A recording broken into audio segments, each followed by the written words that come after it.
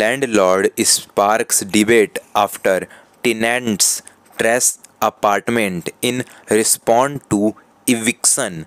A landlord has sparked a massive online debate after claiming he would charge his tenants a hefty cleaning fees when they trash their apartment upon being served an eviction notice.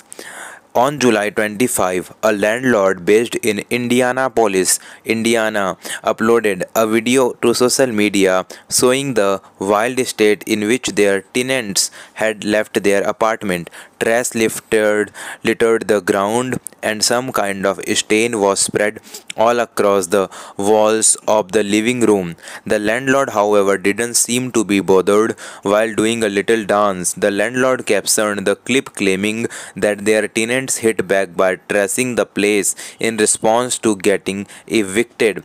So, to hit back at them, the landlord said they were going to hire the most expensive cleaners they could find and hit the former tenants with the charge.